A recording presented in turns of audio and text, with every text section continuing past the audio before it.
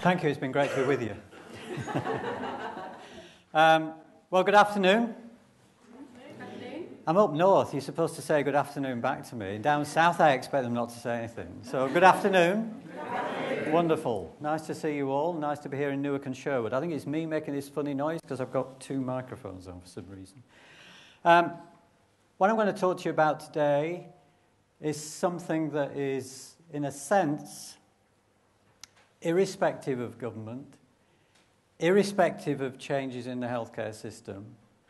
It is an inevitability, and you and I and everybody in this room, no matter what happens to the rest of the health and social care system, we are the guardians of it.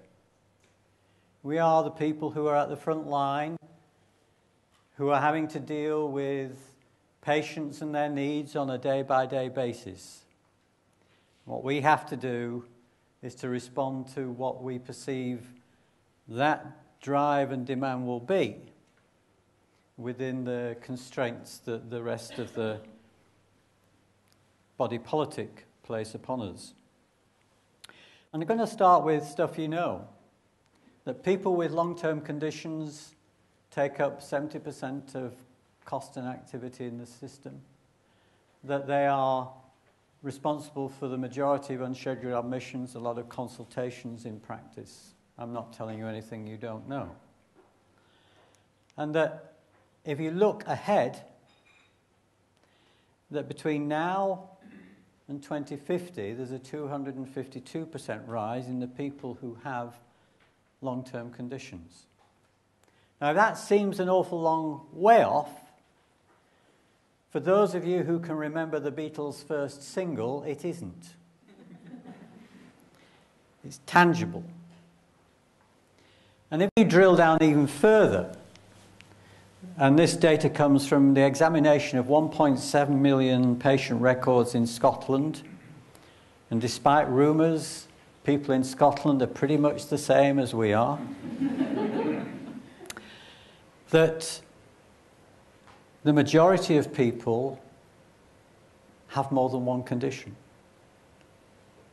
That the majority over 65 have two or more. The majority over 75 have three or more. And if you look even further down, that only 19% of patients with COPD have just COPD. Only 14% of patients with diabetes have just diabetes, etc. That's why I say, and it is challenging to some of our colleagues, disease-specific pathways are a redundant strategy for the future that faces us. Because the future that faces us are people with more than one and multiple conditions and complex needs. And to pretend that by focusing on just a bit, we can deal with the whole is a Canute strategy. You and I, when we look at people, I've got this bit, that actually there's been a rise in the NHS unscheduled admissions of 36%. Where we have a more integrated approach, much better, 1.6%. You and I, when we look around the room, we see people like that. Though if anybody sat next to you is green, I would move. The health and care system see people like that. And then we get really clever because we think, actually, wouldn't it be good if we dealt with all those bits separately and put specialist teams over them?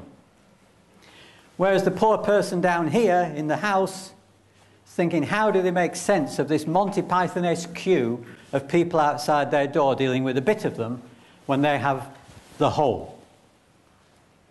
And that fragmented approach, for any of you who have studied any of the literature on safety and reliability, a very pertinent topic as we meet today in the aftermath of the Francis report, that where you have a fragmented, segmented approach like that, that the risk of error is directly proportionate to the number of fragmentations that there are. So the only reason it seems to me we don't know about safety and errors and reliability in the community because we just don't measure it.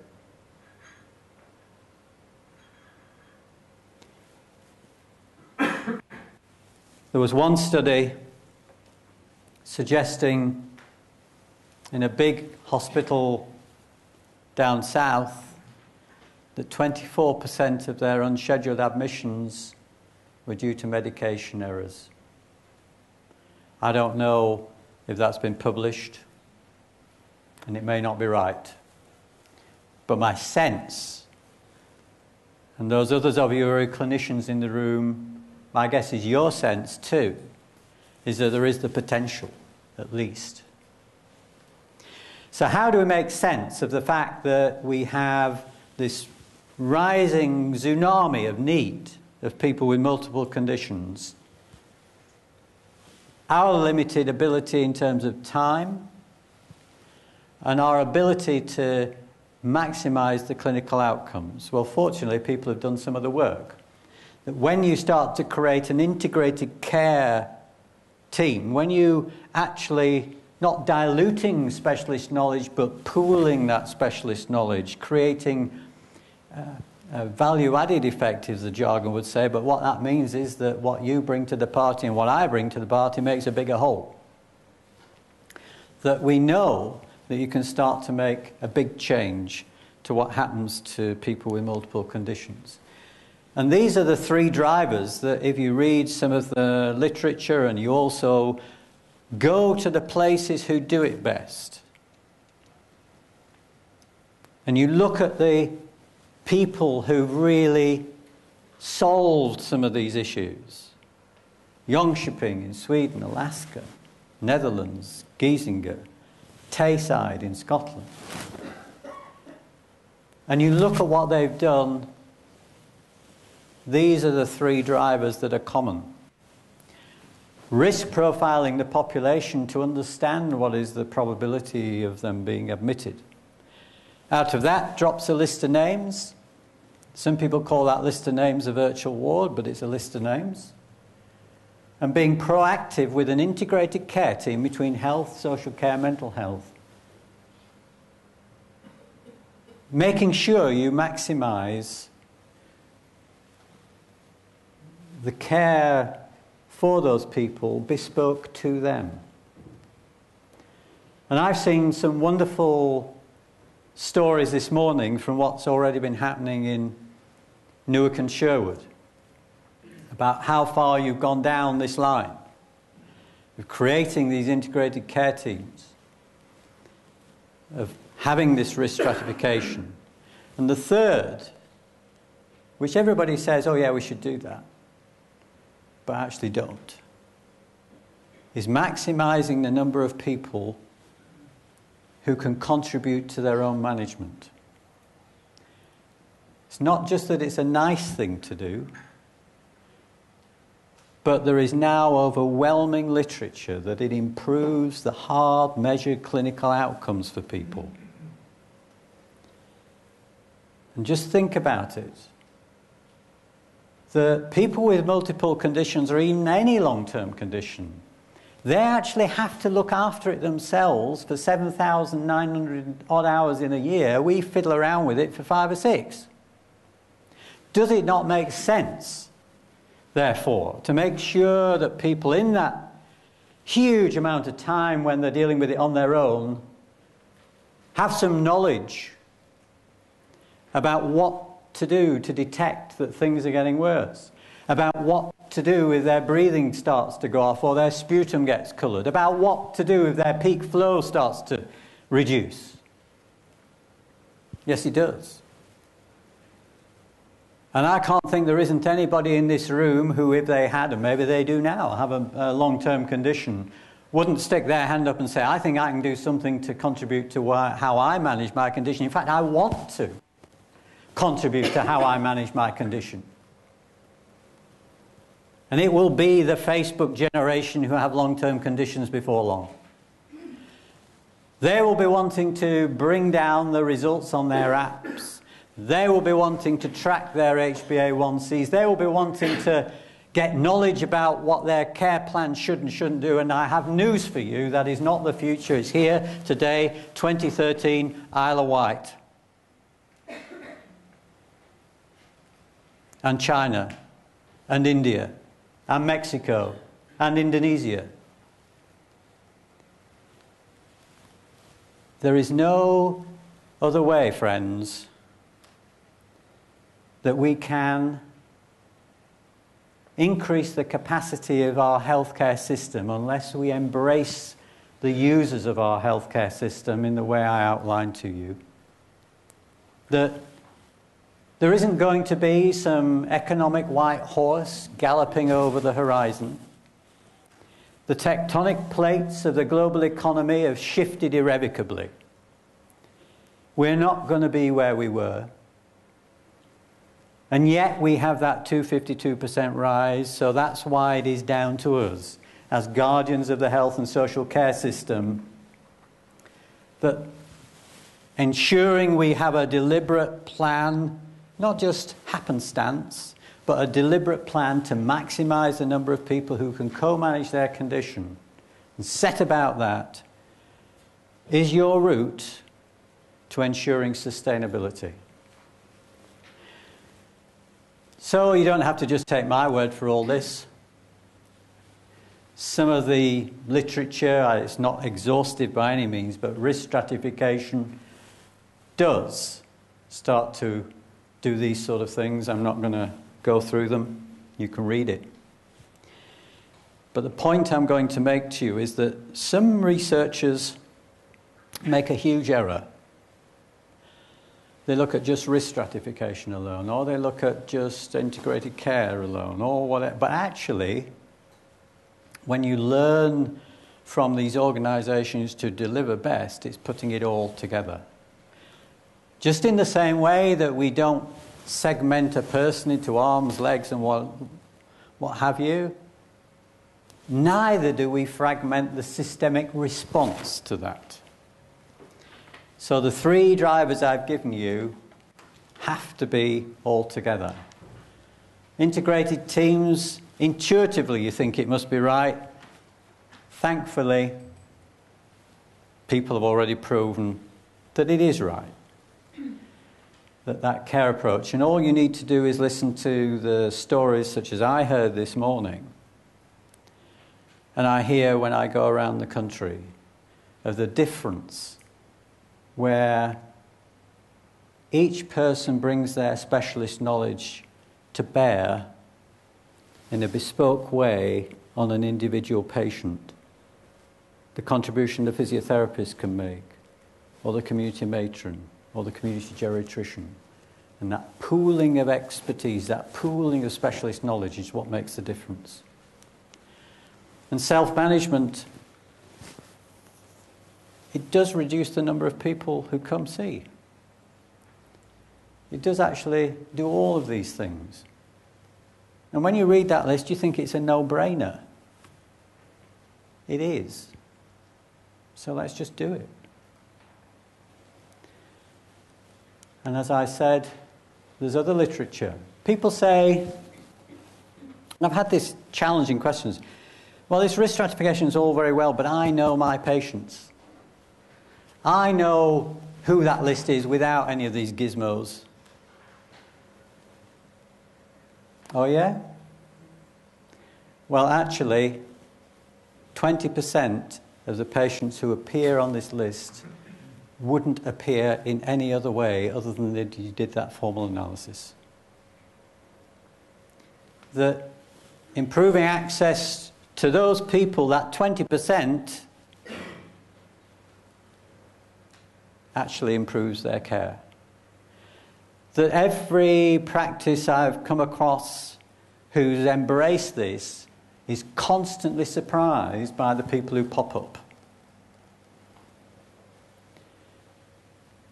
And it impacts on the system as a whole. Huge for those of you who get off on randomized controlled trials.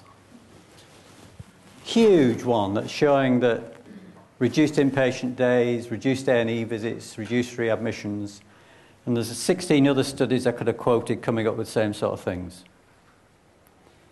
Well, that's all very well, you say, but would it work here?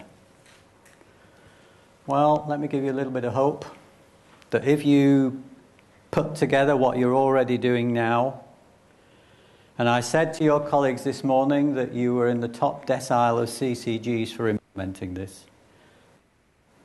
And sometimes when you're working really hard on a project, it's difficult to step outside and see where you are.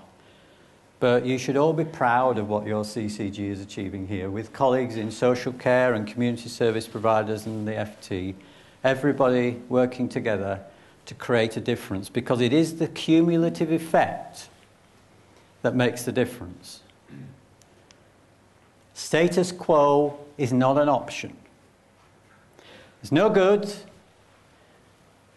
your FT saying we can't do this because of the economics. Actually, I say to them, you have to do this because of the economics. It's the other way around.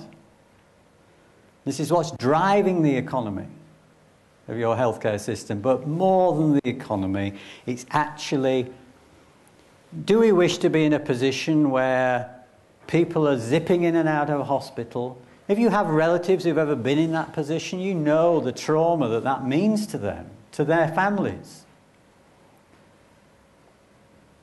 We have to intervene in this revolving door. And if you put in place these things, then it does start to change. So just let me give you a feel for what's happening nationally. You were part of the development program that my team operated. And we asked people, you and CCGs covering 30 million of the population in England. And each of them was providing milestones as to where they were. So if we look at this, milestone 3, all practices have implemented it across everywhere. And I show you across the whole country that right now, as we exist, 20% are there, another 60% by the end of this quarter, I think it is. So we'll have 70-odd% of 30 million patients covered by risk stratification, and we kicked off 2 years ago. It's one of the fastest large-scale changes things I've been involved in, whilst all this noise has been going on, because like you, people recognise that what makes a difference is doing things for the people you care for. Integrated care teams, here again, across all populations, smaller number because it takes a lot longer, 11%. You're in the 55.9% until next week. And then you pop into the others, but there's a whole host of your colleagues.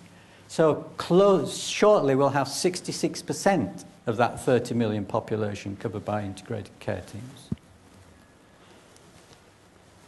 And this is people who've done it a little longer, and I've chosen this because you use the Devon profiling tool. And these were the guys who created it. And they're showing you the decline. And this is not regression to mean, because that's the other thing, you know, oh, it's regression to mean. This was a rolling average measurement, which means you eliminate regression to mean, which means this is actual. And we wanted to change the financial model to reinforce that care model.